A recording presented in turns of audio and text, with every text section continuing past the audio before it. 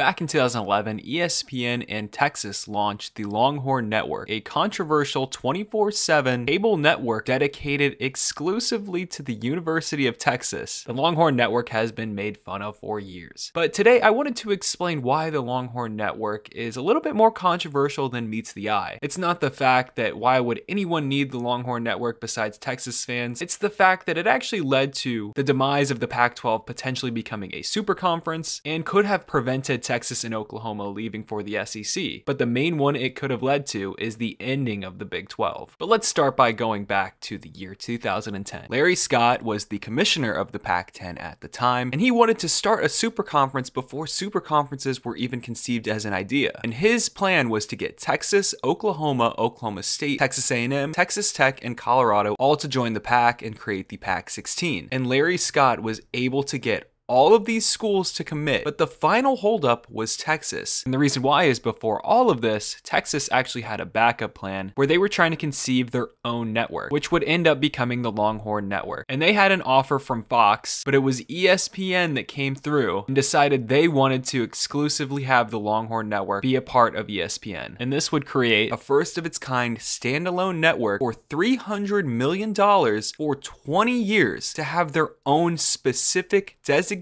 channel that ran 24 hours. Now this was unprecedented. We had never seen anything like this before. The only other thing we had seen close to this was a designated conference channel like the Big Ten Network. We had never seen anything devoted just to one specific school. But it wasn't supposed to be one specific school. At first, Texas wanted to partner with Texas A&M, their longtime rival, to create the Lone Star Network, dedicated to both Texas and Texas A&M. A&M declined because they wanted an equal share rather than a smaller cut compared to Texas. So obviously not accepting this really changed a lot of college football history. And you can't really blame Texas for accepting ESPN's offer to create their own network. How could you turn down a dedicated channel to your school for $300 million for 20 years? And they were the first school to be offered something like this. And at the time, again, conference networks were not a thing. The Pac-10 wanted to start their own conference network, which is why they wanted to reach out to more schools and create a bigger league, because they wanted to replicate something like the Big Ten Network that had started in 2007. And at this time, the SEC network had not existed and would not exist until 2014. So Texas decided to back out of the Pac-16 deal and decided to stay in the Big 12 and accept ESPN's offer to create the Longhorn Network. And the Pac at that time, Larry Scott scrambled and was only able to snag Utah and Colorado instead of A&M and Missouri. So that created the Pac-12, and then A&M and Missouri left for the SEC, and Nebraska left for the Big 10. And what's crazy is this was supposed to end the Big 12 at the time because a lot of the schools were not happy that Texas was getting so much attention, specifically Texas A&M, which led to them and many other schools leaving, and the Big 12 back in 2010 was left with a lot of questions rather than answers. So it's crazy to look back at how history could have changed. I mean, the Big 12 could be the conference that no longer existed, and the Pac-12, which would have been the Pac-16, would have been a mega conference, and those right now would have been the big three conferences. And that's why the Longhorn Network has such a trickle-down effect, because with its creation, it completely changed how college sports are now, and it definitely would have changed the Big Ten and SEC expansions that we have seen as of recently. But back to 2011, the Longhorn Network first aired on August 29th of 2011, and it was not available in a lot of places at first, and this upset a lot of Texas fans because they were trying to find football games that were only on the Longhorn Network, and it was not available in a lot of places. It eventually expanded to different networks, and DirecTV and Dish had it. It was available by 2016 in 20 million homes. I remember myself having it, even though it never made sense why I in Ohio would have this, and I never really watched it. Why would I have interest in Texas athletics? I'm sure many of you thought that as well, but during its run, the Longhorn Network broadcast all Texas athletics, whether it was volleyball, football, basketball, and the Longhorn Network dried up pretty quickly when it came to programming. At one point, if I'm not mistaken, they had a live